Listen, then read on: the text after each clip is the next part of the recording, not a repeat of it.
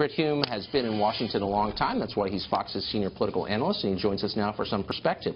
Is this a death penalty offense, do you think? No, I think not, but I do think it does certainly suggest a willingness on the part of some of those associated with Trump, particularly his younger son, to collude with Russia if someone from Russia had information from the Russian government, as the email suggested, that would be damaging to Hillary Clinton. Is receiving information the same as colluding? Well, it could be so construed, but the point is, the problem with the whole scenario about collusion being suggested by this is that apparently no information was exchanged, no information was obtained.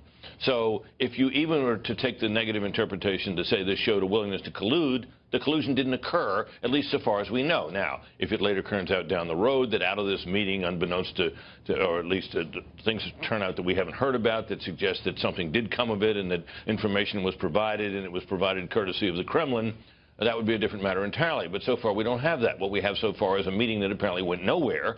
It suggests a certain level of naivete, at least on the part of young Mr. Trump, who should have known if he gets an approach that appears to be from the Putin government, that he probably ought to be careful about taking the meeting. And wouldn't you love, Tucker, to hear what Paul, the campaign manager, has to say? Paul Manafort has to say about this. He was in the meeting, and the Russian lawyer described him.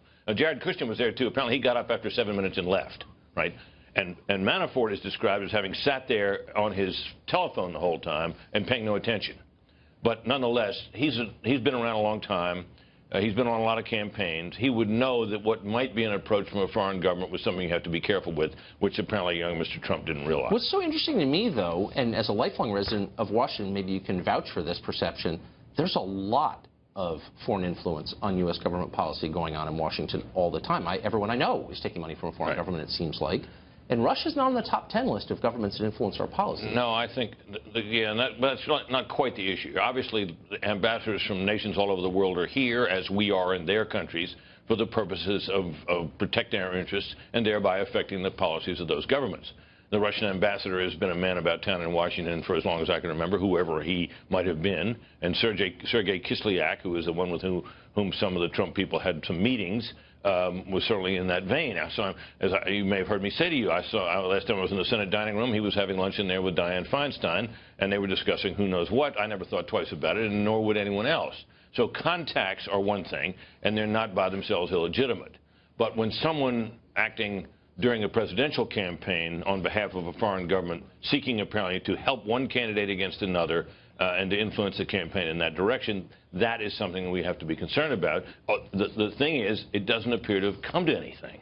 What's so striking, though, is the Trump campaign clearly believed, and the Russian lawyer and her publicist, Goldstone in England, were hoping the Trump campaign would believe that the Hillary campaign was colluding with Russia. It does seem like both sides thought the same thing of the other. Yeah, that's one of the amusing ironies of this whole thing, that each side thought the other was guilty of playing patty cake with Russian interests. Is there an investigation into whether or not the Hillary people were indeed colluding with the Russian government? Well, who knows? Good point. What such investigations as are going on inside the Justice Department, headed by Mr. Mueller, are going whatever direction he chooses to take them. We have no evidence so far that any alleged Hillary Clinton campaign collusion with the Russians is a piece of it, but who knows? You know, it'd be so fun, since we're on this topic, in this vein, and we're all on the lookout for agent provocateurs from foreign countries, is to kind of get forensic about what American policies are influenced by foreign governments, what kind of money changes hands in Washington, how many people are lobbying on behalf of foreign interests, registered or not, legally or not. There's a lot of that. Well, there is. And look, I'm one of the people in this town who have come to take a somewhat contrarian view about lobbying. Lobbyists are universally denounced by everybody. Yes. Lobbying is a constitutionally protected practice. It is seeking redress of grievances, right? Yes. Petition for the government for redress of grievances. And if we didn't have a government that reached into every corner of American life and every nook and cranny of people's lives, we wouldn't have the squads of lobbyists that we have in this town.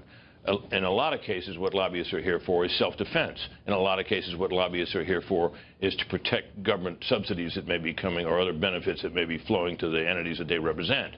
But it is a perfectly natural, constitutionally protected practice. And very often, when Congress is in one of its fits, it is the lobbyists who know the territory and know how things are going to play out who save the day by warning them, if you go there, this is what's going to happen.